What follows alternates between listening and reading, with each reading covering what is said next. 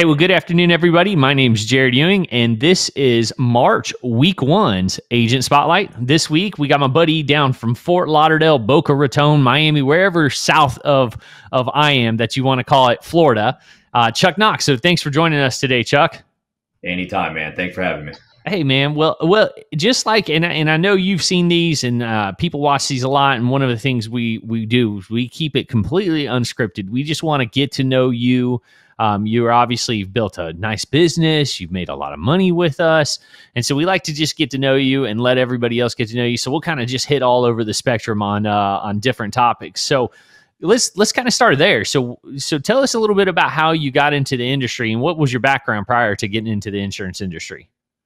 I was introduced to this industry by my good buddy, David Schneider, actually a mutual friend of myself and Dave Schneider. Howard Braunstein, I owe it a lot to that guy.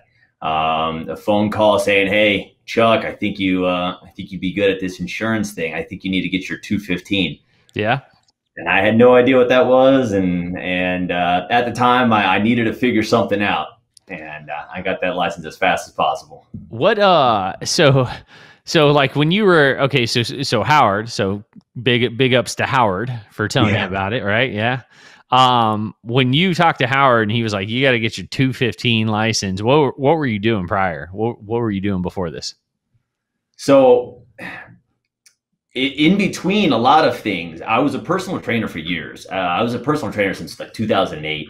Yeah. And I was great at it. I was great at personal training. I loved personal training, but you hit a ceiling with it, and quality of life isn't the greatest. You're at the mercy of other people and their livelihood. And, if they can't afford you, you're not getting paid. So it's a tough business to be in and to get where you want to be in life and having to rely on other people definitely wasn't something I wanted to continue on. So for the longest time, I did a lot of everything to get myself out of that position.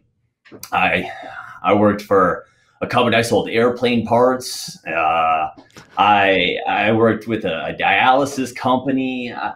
I was part owner in a wellness and hormone center in Boca, and that shut down in a bad way. And that's where I was kind of left off. Yeah. Stuck between a rock and a hard place, not knowing, should I go back to personal training, the thing I know, or should I just stick it out and figure it out? And that call came at the right time, and I never looked back. Well, dude, you're a young guy. I mean, what are you, 30-ish? Right around 30? You're 30. Yeah, 30. I mean, so you going out there, you're kind of trying to conquer the world, kind of filling out where the best path's going to be. And then some guy calls you and says, "Hey, man, check out this insurance gig." Sounds exciting, doesn't it? That's exactly it. Believe me, I was not jumping for joy when he's like, "Oh, you should sell insurance." Believe me, I wasn't. No one plays an insurance man when they're growing up. Yeah, right. No one. Listen, but hey, you do what you got to do. So you did you were doing health and wellness. You did personal training, some other stuff. Kind of jack of all trades type deal. You got an insurance. Listen, you've done really well in this business. What's so you now have been in what 2 years? Is it 2 years? I'm actually going on 4 years this year. Are you? Oh, 4 years. Oh my goodness, 4 man. years. Time flies. Time flies. Yeah, right. Man, so that's what I said. Forsters, they tell you how long you've been in there. Yeah. And I looked the other day. It was 3 years, 11 months, and a couple days. So, dude, 4 years. So you're telling me I met you when you were 26 years old? You did. And I had hair there too. You had hair. You did. No doubt. Absolutely. Yeah. So that's crazy, man. Okay. So now we're fast forward. What's so if someone's watching, I like to always probe. What's been, you've been here now 4 years. Let's correct that. What's been the best income year so far that you've had with us? How's it been looking? Last year was decent. Minus my hiatus, I did pretty well. I deposited about 150.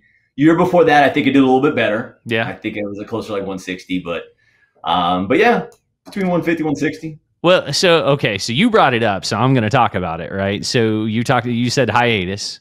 And it's not a laughing matter, but it's a good matter now because we can talk about it. But you actually back kind of mid last year got diagnosed with cancer, right? Correct. And so Yeah. and around like September, August timeframe, is that right? I started figuring out there was something wrong with me this time last year. So Man, going into quarantine was really when I started noticing there's something up. wow. So That was a tough pill to swallow, you know. but you diagnosed with cancer, and it was not like it was something you had to get taken care of immediately. Like it was not something that it was a pressing matter. No, it was. Doctor said if I waited any longer, it would have been a lot worse. Yeah. So Yeah. Well, yeah. so that's great. But it did. I mean, you went through what, chemo or radiation? Chemo for how long? Hardcore chemotherapy. How long did you go through that for? So it was a week on. So every day for 5 days. So Monday through Friday. Yeah. It was about 7 hours a day. 7 hours. Yeah. 7 hours. A day. Say that again. 7 hours a day. 7 hours. I was the first one in that treatment room and the last one to leave, and they were changing bags all day. And I would watch older people walk in and out of this room as I was just sitting there in this recliner for 7 hours. Dude, how? And so it was a week on, 2 weeks off, a week on, 2 weeks off, for 2.5, almost 3 months. Dude, I mean, and you lost, I mean, I remember seeing you, I mean, what, 60, 50, 60 pounds? About 60 pounds. 60 pounds. I mean, you look great now. You look like you gained almost all of it back. So that's great. I'm getting back to it. Getting back. But I mean, how, like, I mean, listen, 29, 30-year-old, like going through that, that is, I guarantee it's never something you ever thought about, huh? Never. Well, no one in my family has ever had cancer, you know, and April is my birthday. So April, I had just turned 30. It was March when I'm like thinking something's up with me. And yeah, it was mind blowing. And I didn't think that's what it was. My back was hurting, and I thought I tweaked myself in the gym, and slowly as the days and weeks went on, I realized like there's something really going on with me. I started dropping weight. It was a downward spiral really quick. And I'm glad I have a good buddy he's a chiropractor, but he does all other like medicine.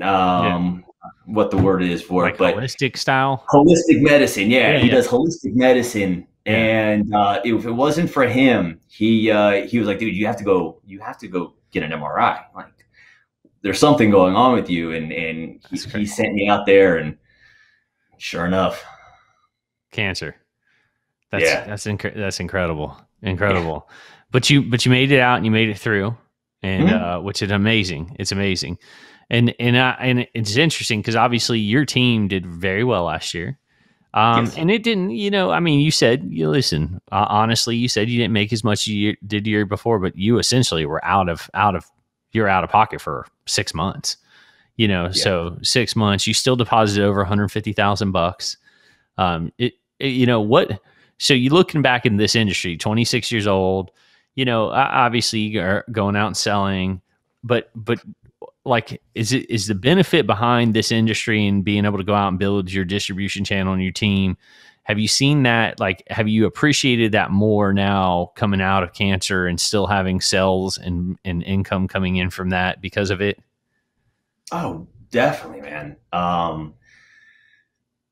Going through anything like that, if I was in any other industry, I don't know what I would do. I have no idea. Being able to have Equus and just the power of Equus Financial and what our platform is built on, and having that income from agents that I've brought into the business and helped out, and that was a blessing. I wasn't really able to sell much, going through that, week on chemo, obviously I wasn't able to do anything. That next week I was pretty sick. So that second week, right before I went in to go do treatment again, I would try to run appointments, and that was tough, but and it wasn't very good. I did not look, I looked pretty sickly. So it was a tough one to do, but having built a business to where I had that income coming in from my agents was a blessing. I don't know how I would have survived either way. Dude, I mean, listen, and you were telling me, was it when you first got kind of completely done that you were having problems walking, and that Jen had to drive you around, and you were still trying to run appointments while you were doing that as well? Yeah. So there was a tumor on my spine, and it was hitting nerve pretty bad. And we sit with clients all the time, and they tell us about the stuff that they go through, and it's anybody who's telling you that they have nerve pain of any kind, they're a champion for being able to handle that, because that is the worst pain I've ever had in my life. I was at one point I was using a walker to be able to keep myself from falling. I started out at about 240, and I was slowly dropping weight, but still being about 200 pounds and falling, it's tough. I was hurting myself. So I had to use this walker, and the only way the doc would even consider me working was if she was with me. I used the walker, and it was that second week after kind of recovering from having treatment. And that went on for a while. That's incredible. Unfortunately. Wow. Yeah. Man, that's crazy. It's so good to see that you were able to get back out of there and fight it through it. People seldomly get a second chance to go out there and conquer stuff. So it's exciting to see you be able to go do that. And get back to your normal health and your normal weight and all that good stuff. That's exciting.